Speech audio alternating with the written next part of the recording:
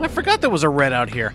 What's going on, everyone? It's the Niskel. Welcome back to Resident Evil 2. In the last episode, we got the lab card key. There's a few more doors we can unlock, and I want to go around and unlock them because there's cool stuff inside. This place is disgusting. Ew. Doesn't seem like there's much in here. It's just gross. Oh my lord! That was a big bug! Oh my god, I can't believe I unequipped that. Kill it with fire! Please? Oh, I thought it was dead! No, get off! Oh, this is just a giant moth for no reason whatsoever.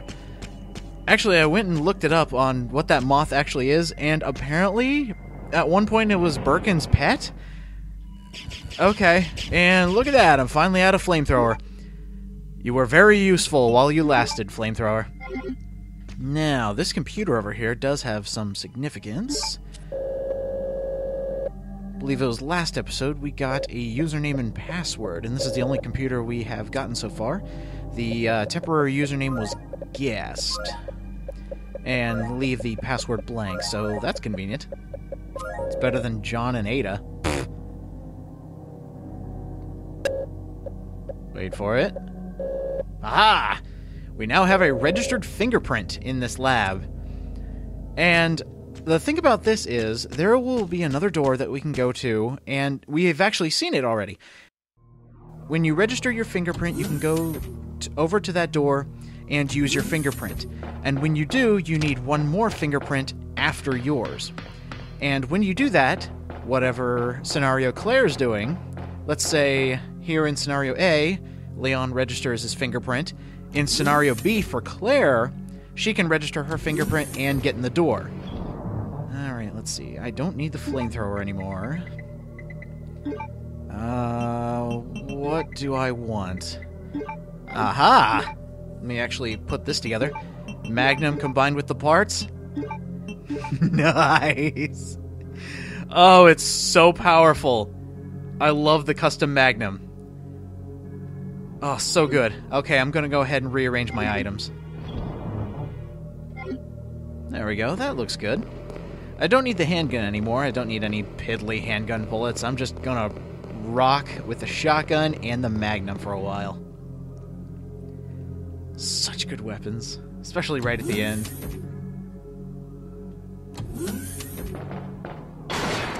Well, hello. I didn't see you coming at all. That's not nice. So there you go. Now you're dead. How do you feel? I should hope you don't feel anything because you're dead. Alright, I believe the one card, or not the card, the MO disc. That's the one thing keeping us from the very end. And we have to go through all these shenanigans again. It's just kind of sad that this game is winding down. I've mentioned to a lot of people that Resident Evil 2 is very, very short. And this is a prime example of it. This will probably be the last episode here. We just have to go through a couple more rooms, get the MO disc, and leave, really. That's the one thing I like about Resident Evil 2. It may be short, but there's a lot to do. And you are a jerk! Get off! And there's an example of its grapple attack, and it's spitting acid at me. Thank God I didn't get poisoned. I hate the poison effect. And I hope it never happens. I was actually going through to see how long my other Resident Evil Let's Plays were, and going by episodes, the closest one to this one's length was Remake, and Resident Evil 2 just barely scratches the shortest Let's Play at, I'm assuming, 11 episodes, if I decide to go with that. Let's see, that one needs the card key. I can actually use this. Here's the fingerprint scanner area. Needs 2 or more people. So, I've got a fingerprint registered. And it says it needs a secondary one. This is what I was explaining earlier, that you need Claire, because if you try it yourself, yeah, you can't do it. So, in the next scenario, we'll have Claire open that door for us and see what's inside. No need for the card key. Let's head on in. And this room is kind of creepy for some reason. Yeah, I hear you, zombies. Oh my Oh, took out an entire right side and his head. I love this thing. How many zombies did I... Good God! How many zombies are back here? I took out 3 at the same time. The custom shotgun is my friend. Aha, here we go. The ammo disc. Fantastic. And in Leon's scenario, this room doesn't have any more purposes. You're just here for the ammo disc and that's it. But in here, this is a VAM for vaccines. That might be important in a different scenario. There's a lot of stuff that's only dependent on the other scenario. You murdered my husband. I know what you're looking for. You came for the G-Virus, didn't you? But you'll never take it from me. This is my husband's legacy. Now, where's that spy you were working with earlier? You know who I'm talking about. What? You really don't know anything, do you? You're so gullible. She's one of the operatives sent here by the agency. The only reason why she came here is to obtain the G-Virus. That's a lie. No, it's the truth. I discovered this when I did a background check on her. She specifically got close to John and became his girlfriend to get information about Umbrella. That can't be. I know her. Ada wouldn't do something like that. If you don't want to believe it, I don't really care. You're about to die anyway. What happened?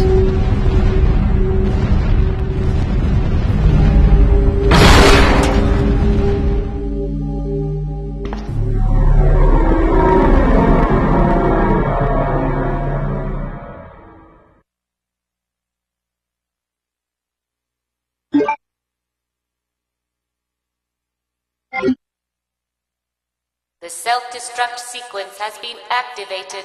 Repeat, the self-destruct sequence has been activated. This sequence may not be aborted. All employees proceed to the emergency car at the bottom platform. Oh man, she didn't stand a chance. One hit with the pipes from the ceiling and she's out. And hey, look at that, we got the G-Virus. Be sure not to break it. But it looks like Ada was a spy the whole time. Now we just need to go tell her, so that she can try to disprove it and then make her daring escape. I'm assuming. I mean, what else are we gonna do with the G-Virus? What, give it to her? Leon.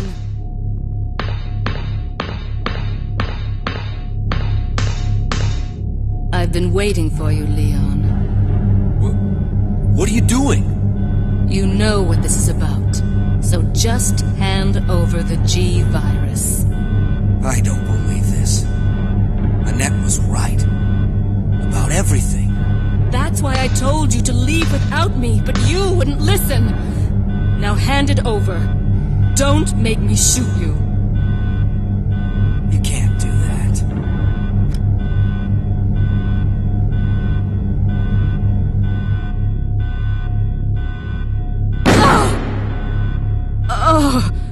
Ada! Ada! I've got you. Don't give up. G-Virus. Leon. It's over. Just let me go. Shut up. You're gonna make it. It's too late, Leon. We both know it. No! I promised you that we would escape. You just have to help me out here. I really wanted to escape with you, Leon. Escape from everything. Goodbye. Ada!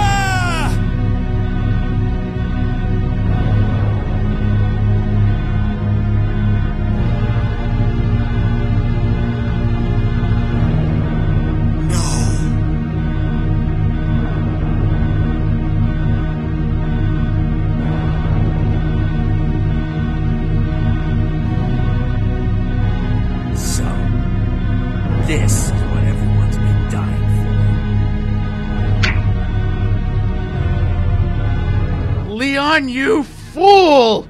Why would you throw away the G virus? That's the cause of everything here, and you got rid of it! You idiot! There was a reason she did that. It is so nobody else could get it. The thing that's causing zombies. Why would you throw it out, you moron? Oh, God. Besides Leon's lapse of brain activity, this place is gonna blow, so... Hey, even if we didn't get it out, at least it's going up in flames. Oh, God. That scene just is stupid. I mean, I know Resident Evil's full of really cheesy moments, but that moment is stupid. Leon falls for a girl he's known for the equivalent of 2 hours, and gives away, or better yet, throws away, the one thing that caused everything. I mean, I know the T-Virus is the cause of the zombies, but the G-Virus caused William Birkin, and he threw it. Oh my God! Why did you do that? Okay, I'm done complaining over here. For some reason, naked zombies show up where the lickers were. I guess they just decided to wake up from the other laboratories when we didn't see any dead bodies, and they just got up. Here's where we need to use the Mo disc. And we're coming up to our final battle. I want to make sure I'm fully equipped with everything, so I will be right back, get healing items and everything. There we go, fully decked out, and I want this green herb here. If I wanted to use more time, I could go back and get that red that was back in front of the main laboratory, but I think I'm pretty well off here. 5 fully healing items, the custom magnum and custom shotgun. Yeah, I'm ready for anything. There's something missing here. I know every Resident Evil game I've played has something specific. 5 minutes until detonation. I thought we were missing something. Yeah, a countdown timer during the final battle. Can't have a Resident Evil game without that. Okay, big elevator? Yeah. Let's head out.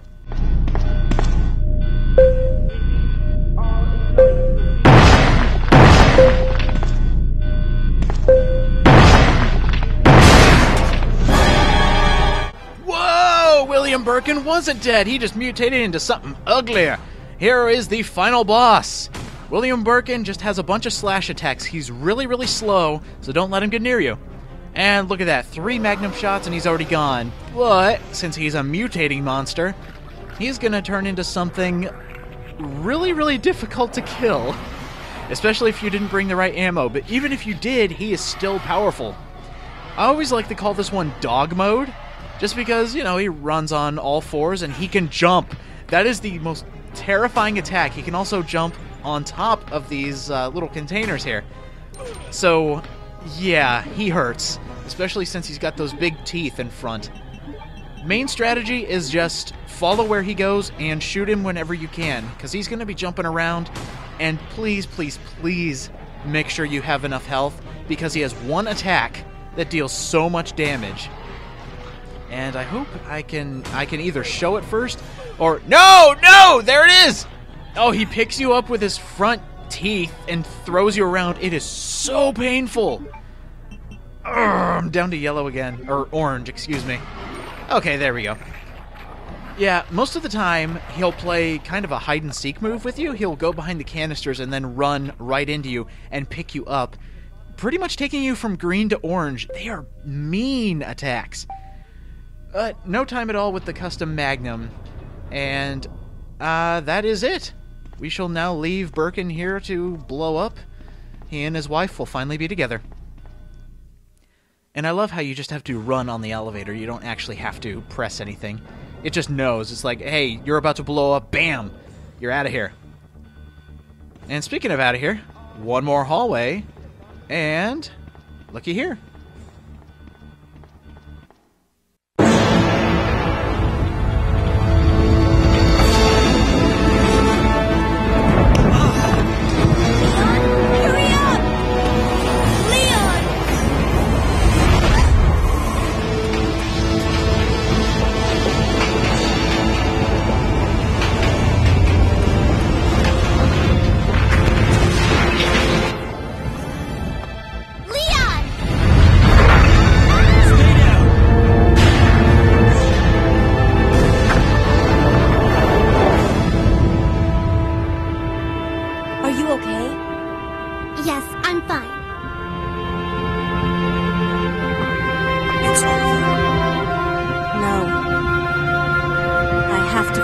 my brother.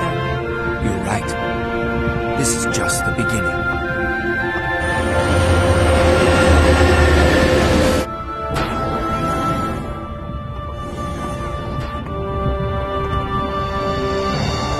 Goodbye, Ada. Goodbye, Ada. I barely knew ya. And with a soft piano song leading us out, that is the end of Resident Evil 2, Leon's first scenario.